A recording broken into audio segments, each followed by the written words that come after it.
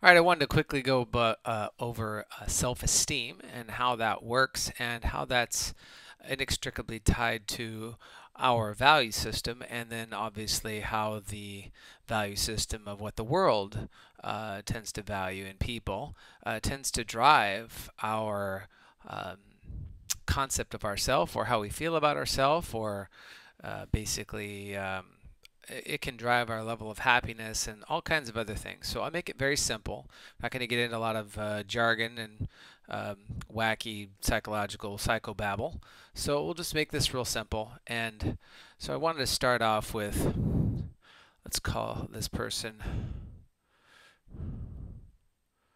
Joe. And Joe's not really happy right now with how he looks and feels. Maybe he's got a bad hairstyle or something. And I'll just fan this stuff out so you can kind of see these are all the things that Joe uses to determine how he feels about himself. So let's call this his measuring system. Measuring system. And this is how he, put that I in there, and this is how he determines how he feels about himself. So let's say currently he looks at his level of success, and that's pretty low. So he's got a thumbs down on that. It's not doing so hot on the success level. Let's say the amount of money he has also is pretty low. He doesn't have a lot of that. Then the other thing, let's say he doesn't have any of, is status, because of his place in society, his station in life. So he's also lacking in that department as well. And I'll use a different color here. Let's say that, so it doesn't get monotonous. Let's say the other thing that he has as a metric that he uses to evaluate himself are his looks, which is very, very popular that people use. And let's say another one that he uses is, what else? He might use his relationships, the types of relationships he has, or how well they are, how they're doing, or how many of them he has, so relationships. If those aren't doing well, those will also affect how he feels about himself.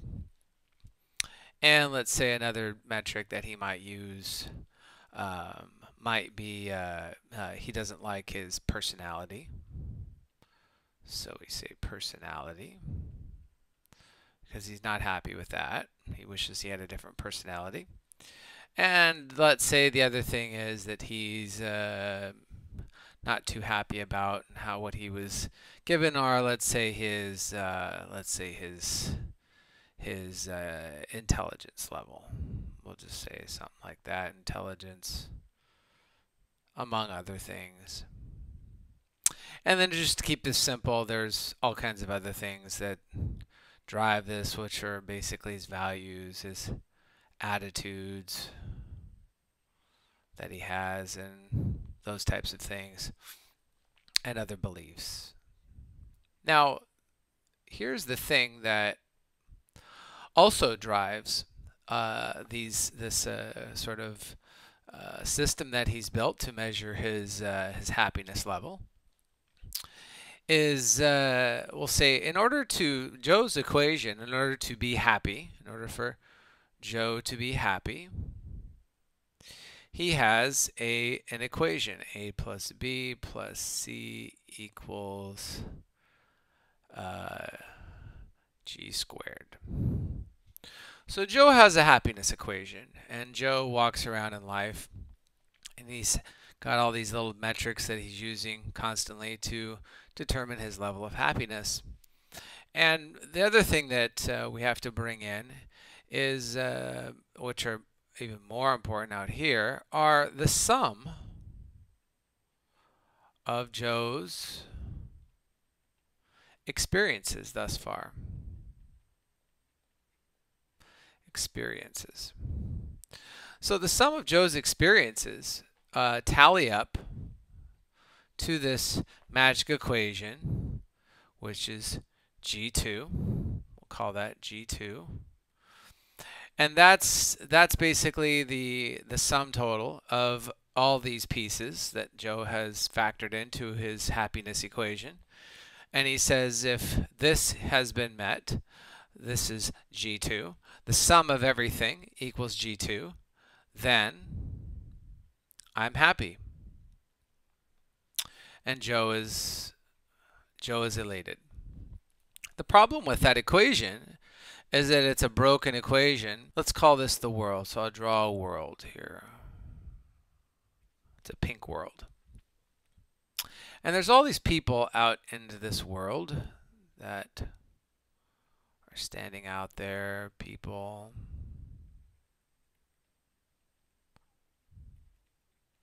What happens is he does this thing that's called a comparison. And in order for him to do that comparison, this is what he's evaluated himself against on these metrics. He looks out into the world and he looks at what everyone else has and what they're doing. And he might look at their whatever information they're broadcasting about themselves, whether it's through their language, through what they say about themselves, stories, maybe new, social networking ways that he can look into their lives and see what's going on. And he can see Facebook, he can see emails, he can see all kinds of different things. So he creates this kind of like picture of a scoring chart in his head, and he scores these people based on what he values and what he thinks is important, based on his own interpretation of what he thinks is important. And he basically scores people. And what he does is he tries to do, when he's lacking in any of these areas, if he has a minus 42 or a minus 10 or a minus 5 or whatever he's got that's keeping his happiness score down, when he looks out into the world and he's comparing against everyone else's scores that might be higher than his, there's some total of G2, whatever the society has determined as what you should have in order to be happy, which is the sum total. Let's say it's G3, right? The society's equation for what you should have in order to be happy. And when he looks outside of himself and he sees this gap, he sees this divide of, oh, something's broken here.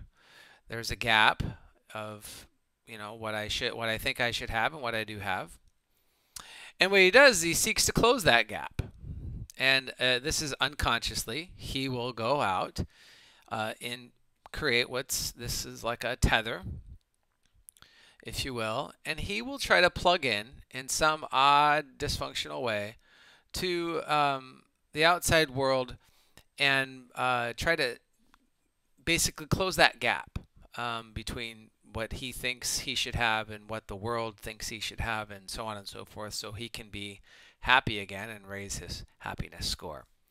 So what he does is he will basically look for external sources, and that could be out here, which are symbols that the world uses for storytelling. And what he does is that might be money, that might be power, and that might be status, and that might be cars, expensive cars, race cars, whatever it is, a house, could be a big house. Any types of status symbols that could represent to the world that he has, or these things that the world values based on their equation. He's hoping that he can raise his score, which is his currency. I'll call this currency, and we'll call it social currency.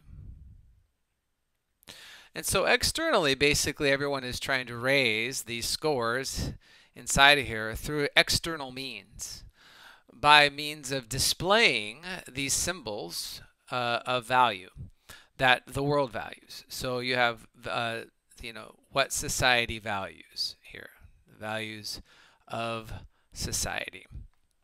And society values money, status, power, looks, all these things, and they have scores attached to it.